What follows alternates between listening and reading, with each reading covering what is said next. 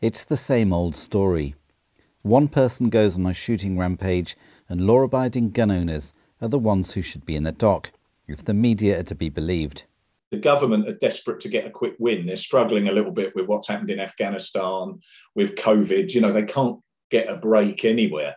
And it's often a real easy, quick win to just clamp down on possibly the most law-abiding part of society, i.e., you know, firearms and shotgun licence holders. It's a real easy win because we'll all get a little bit annoyed, but there's not a great deal that we can actually do. The shootings in Plymouth by licensed gun owner Jake Davison came after he posted angry rants on obscure social media sites. He'd had his shotgun confiscated after a complaint, then returned to him, putting Devon and Cornwall police under the spotlight. Politicians and anti-gun groups are calling for tougher measures against the shooting community in England and Wales, including monitoring social media accounts of gun owners. Realistically, is it possible? What this is a request for police forces to review people who may be a risk. And I think the tabloids are overstretching the point. The Guardian, scraping around for news, has said that he had an interest in guns. Yeah, well, I don't think any of us are surprised if he had a shotgun certificate. If you make an application or for renewal or whatever, and you come to the notice of police because they look at their intelligence and something crops up, you could expect to have your social media record reviewed. But I do not think that every certificate holder will have their social media record reviewed instantly. That's not going to happen. It is a minefield to start getting into monitoring people's social media. Devon and Cornwall have got about 3,000 officers, which sounds like quite a lot until you look at the area. Then there's the ones on specialist units. I should imagine that their social media capability is reasonably small anyway, and is probably inundated with sort of allegations around hate crime and domestic violence, I would think. It appears from what the Chief Constable says that Devon and Cornwall did not do a good job when this chap came to their notice. He was accused of an assault. I presume it was they who insisted he went on the anger management course. But even going on an anger management course should raise red flags about possession of firearms. I don't know how many people you know have been on an anger management course. I don't know any.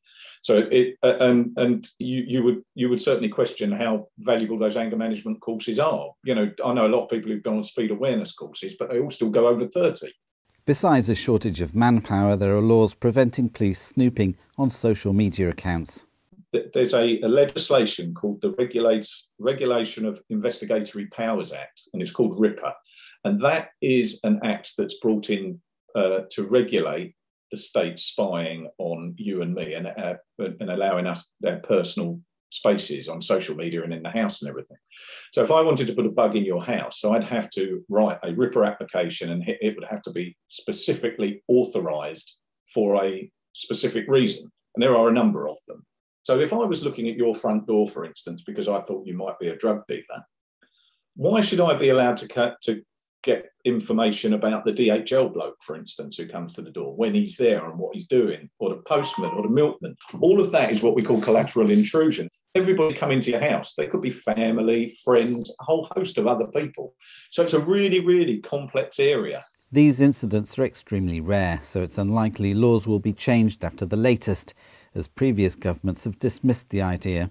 Talking about Cumbrian taxi driver Derek Bird, a licensed gun owner who shot 12 people before killing himself in 2010, Prime Minister David Cameron said, "You can't legislate to stop a switch flicking in someone's head and for this dreadful sort of action to take place." If we are private individuals are going to be allowed to possess firearms in their homes, then there are going to have to be safeguards.